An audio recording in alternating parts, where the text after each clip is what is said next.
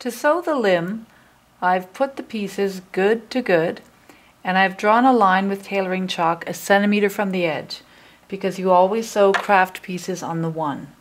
So I line it up at the edge, put the foot down, needle down, start, reverse, and I'm going to sew with the foot right on the edge of the fabric. And it's quite curvy, so at some points you're going to have to pivot, needle in, foot up, foot back down. Whenever it feels awkward, it's time to pivot. So needle in, foot up, and then back down. Always make sure you put that foot back down or your machine is going to jam.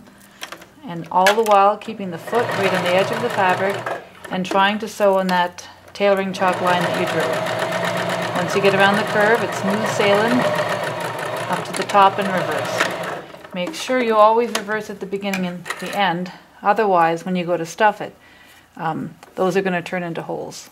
So cut your threads, and then you're going to flip this right side out. So you start with your fingers and you pull, and if you're finding it difficult, you can use this, the rounded edge of the point presser to help you to poke that out. Now when this is your project for real, for your creature that you're designing, you're going to use real stuffing. But just for this sample, you're going to take some of these serger scraps, just some of the tiny threads and fabrics, just the little pieces, and stuff it inside. This is a cost-saving measure, because that stuffing is actually quite expensive. So stuff it in. You may need to get another little bit. And you don't want to overstuff it. I'm going to have to cut that. That thread is pretty strong.